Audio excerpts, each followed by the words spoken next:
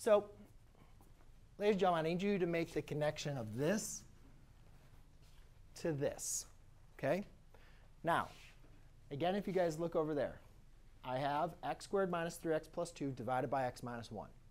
We showed last class period that x minus 1 divides into it. You guys can see it algebraically here, but we also proved it with synthetic division and long division, that it evenly divides, right?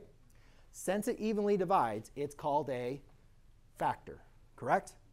Then, from the factored form, we can set the factor equal to 0 to find the 0, correct? Now, how many times x minus 1 divides into x squared minus 3x plus 2 was x minus 2, which we also call a factor because, just like I had, 6 divided, is 3 a factor of 6? Yes, because 3 goes into 6 how many times? 2. So what is 2 also a factor? Yes. So that means the quotient of that is also a factor. So when I tell you or I give you a 0, what that means is I can divide that 0 into this because it's going to evenly divide, right? And then the answer is also going to be a factor of the polynomial, correct? Again, if you give something that's a factor and you divide it into it, the answer is also a factor, correct? So what we're going to do is we're going to use synthetic division. You could use long division, but why? Synthetic division, 3, 2, negative 19, and 6. All right, I'm not going to talk my way through it as much as I did last class period, or go as slowly as I did last class period for synthetic division because nobody asked me for questions on their homework, so that I assume that everybody did it and didn't have any issues. So the first thing you're going to do, bring down 3. 3 times 3 is negative 9. 2 plus negative 9 is negative 7. Negative 7 times negative 3 is 21. Negative 19 plus 21 is positive 2.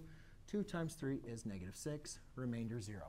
We know it has to, right? If it doesn't evenly divide, we know that we did something wrong because the problem says that's a 0. So we know it has to evenly divide, right? Now, this is our other factor. This is how many times this divides into that. So we have to write out what that is.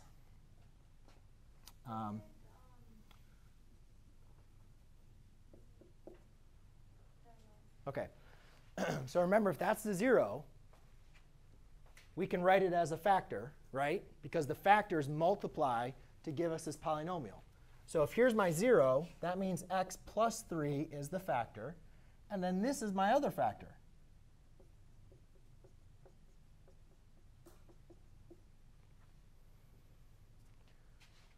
This times this gives me my original answer. Again, I'll revert that to what we did last class period. 3 divides into 6 2 times. That means 3 times 2 equals 6. This divides into this, 3x squared minus 7x plus 2 times. So 3x squared minus 7x plus 2 times x plus 3 is going to give me that. Now, what's the question, though? The question is asking us find all the zeros. We already know 1 0.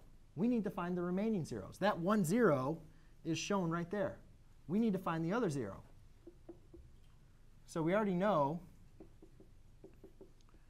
x equals negative 3. That's fine. So what do we need to do? We need to set this equal to 0 and solve. Now, if you guys remember the beginning of the year, we did a focus lesson all concentrated on solving quadratics. Literally, we spent about 4 weeks solving quadratics. You can solve quadratics by factoring. You can solve quadratics by the quadratic formula. You can solve quadratics by completing the square. These will all be acceptable methods to do this. But you have to make sure you guys are comfortable and can solve quadratics, because you all will be expected to factor. It's a part of this problem. That's why we spent that time practicing that. So now we have to see if this is factorable. So I break it up into 3x and x. And then I see what 2 numbers I need to multiply to give me 2, add to give me negative 6. So I think I got it. Negative 2 and negative 1. Oh, shoot. I forgot to do something. Sorry about that. That's the factored form. If it wasn't factorable, you could have completed the square, or I would prefer using quadratic formula. But that is factorable. And therefore, I set them equal to 0. 3x minus 1 equals 0. And x minus 2 equals 0. So therefore, x equals 1/3 and x equals 2. So I have how many zeros? 3. What is my degree?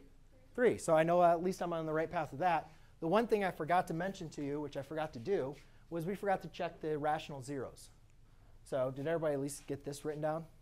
Because what I want you guys to do on your problem, this is what I want you guys to do first. I want you guys to do the rational zero test. So the rational zero test would be the factors of 6, which are 6, 3, 2, 1, all over plus or minus the factors of 3, which are 3 and 1. So what you do, once you find the factors plus or minus of your constant over your leading coefficient, is you just write out every single possible combination. So you do 6 over 3, comma, plus or minus 6 over 1, comma, plus or minus 3 over 3, comma, plus or minus 3 over 1, comma, plus or minus 2 over 3, comma, plus or minus 2 over 1, comma, plus or minus 1 over 3, comma, plus or minus 1 over 1. Now, you guys might say, Mr. McLogan, that's a lot of work. Well, once you guys kind of get used to this, you'll start to see that a lot of these start to simplify. 6 over 1 is just 6. Then you can do plus or minus 6 over 3 is 2, comma, plus or minus, actually we have 3 over 1. Then you have 3 over 3 is 1. That was 2 as well, so that was a duplicate. And then we have, that's 1 over 1, so that's 1. That's a duplicate. Then we have plus or minus 2/3 and plus or minus 1/3. Now, these are all real zeros. These are all real numbers, real rational numbers. Yes? You don't have to do anything with the multiples? I mean, it's just duplicate. It's like saying 2 twice. So it's not, you know. This is just giving you the possible rational zero. Now, let's double check. Are all of my solutions, all these rational zeros, a part of this number? It's not like I have 5 as an answer, do I? No. So is negative 3 in that list? Yes, negative 3. Is positive 1/3 a part of that list? Yes, positive 1/3. What about positive 2? Yes, right? So therefore, it's a good way to kind of double check if you did something wrong. Because if you have like 19 as an answer, obviously it's not in the rational zeros. So there's something wrong with what you did. Okay? So we'll do this first on the next example. And then we'll go through the same process. Although I did erase